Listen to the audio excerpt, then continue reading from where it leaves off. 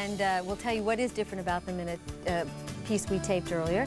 Plus, what else? Oh, John Ellis, local filmmaker. Sure. He said he could go to L.A., but why should he when he's like an institution right here? Yeah, and we'll see some scary stuff, sort of. Broadcast House Live is next. Not bad.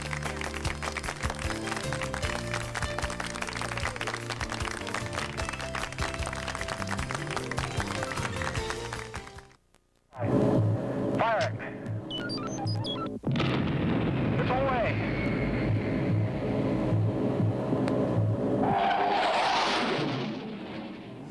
Spooky.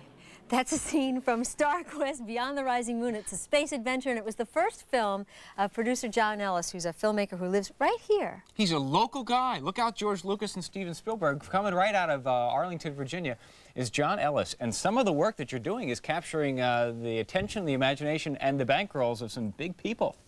Congratulations. Thank you. Yeah, good to have you here. Thanks, John. But, you know, how did this all start? Because sci-fi is your thing. And we're going to take a look at some of his other recent works. But is it really true that it was while watching When Dinosaurs Ruled the Earth? And in what year was that? I vaguely remember that myself. That was about 1971, I think. That was the first film that really fired me up, that got me wanting to make movies. And I made amateur films after that, and went to work for Marvel Comics for a while, and ended up making my own films in the late '80s. See, he looks like such a, you know, perhaps a banker, until you look at that tie, and then it's a giveaway. This is a guy who worked at Marvel Comics and makes sci-fi films. Why don't you go west with all the other big TV producers and movie people?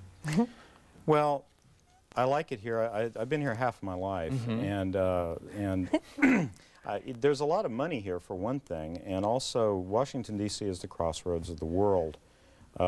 It's becoming more and more of the city in the world, the international city, and it's the big fish in a small pond syndrome. There's 50 other guys just like me out in L.A. But if I'm here, I'm unusual. Yeah. What are some of the places that you've shot at here, that you've taken your crew to? The last film, Twilight of the Dogs, was shot in Upper Marlboro at a tobacco complex, an old tobacco complex up there that's falling apart. It looks like the end of the world. Laurel, sand, and gravel. We've shot all over Prince George's County, thanks to Gail and Gwen, the film commissioner in Prince George's County. And Virginia Beach, at the State Military Reservation there for Invader, all over, Alexandria, in D.C. Right, and a lot of the actors are local, or most all of them are local? Almost all of them are local actors. Yeah. You mentioned Invader. We found this a fascinating storyline, a couple that raises two-headed dogs. Yeah, that's pretty amusing.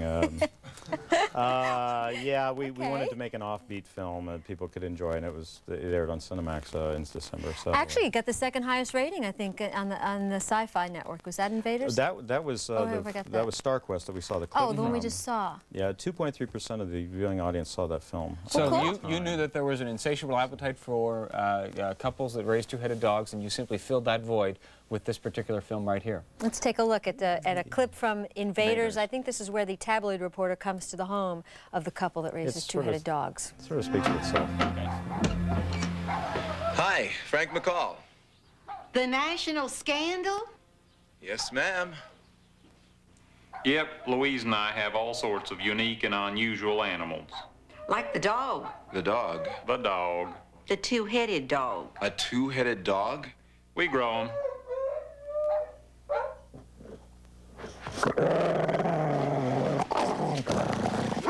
Whoa, what? We're working on a three-header. Now, without insulting you, John, does this fall into the cult category? A little bit. Yeah. We have a pretty big cult sort of following around the country and around the world. The films have gone all overseas in many foreign countries and all over the U.S. As a matter of fact, I'm holding here Galaxie der Zeitlosen, Groß Intergalaktische Abenteuer. Yeah, that's Galaxy of the Timeless in Germany, a big intergalactic adventure. That's Star Quest, the first film. And you've got the Japanese version here. You've actually sold 30,000 videos Of Invader. and laser discs? Of Invader, yeah, it did very well. They expected to sell 12,000 in the United States, so it did almost three times. Let's see, I wanted to be into a John Ellis film and wear a big wig. What do I do? Give me a call. Really? Yeah, you can get, I put a lot of... The two of us. Yeah, I'm very careful to... Whoa! No, but we would have been perfect as the parents of the two-headed dog. We would have got off this Absolutely. couch for a couple of days anyway.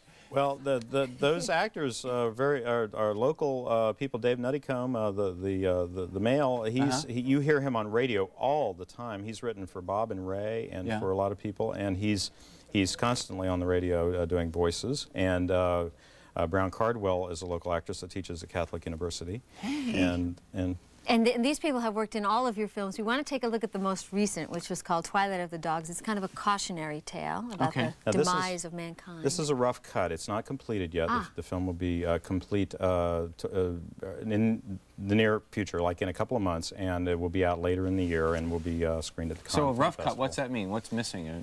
The music, and you'll see splices and such, and there's music and sound effects missing, and it's not a final trim on it. So we see a work in progress here from John Ellis. Yes. Let's take a look. Let's see that one.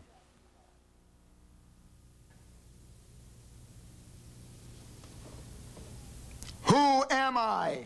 You are the Reverend Sir, beloved in the eyes of Jesus. You are God's representative on the earth. And who are you? We are your deacons who serve God through serving you. My brethren, Jesus smiles upon us. Amen. Gosh, kind of a cult thing happening there. Yeah, we described the film as David Koresh meets Mad Max. And that was all local. Was that in Prince George's County that you filmed that? We shot it entirely in Prince George's County. It's very exciting. It has it's a cautionary tale about how bad things could get in the future if we don't watch out. You know, I mean, people need to recycle, and you know, I mean, there's all of these problems, the ozone problem, and it's also an allegorical tale about a plague, a sexually transmitted plague in the future. So you get the idea. John Ellis, a name to look for. Coming here local. Thank you. Thank you very much. Thanks. It's been a pleasure to be here. Good. We wish you luck, and especially when your films go to the Cannes Film Festival, which is this. And don't this forget, one remember will be. Robin and I. Parents of the two-headed dogs. You'll be in the next Our film. people I will call love your that people. hair. Absolutely. Thanks, that John. hair thing she had on. Thanks a lot. That hair thing. Thank you, John. We'll be right back. Yep. See, Robin, you should have played...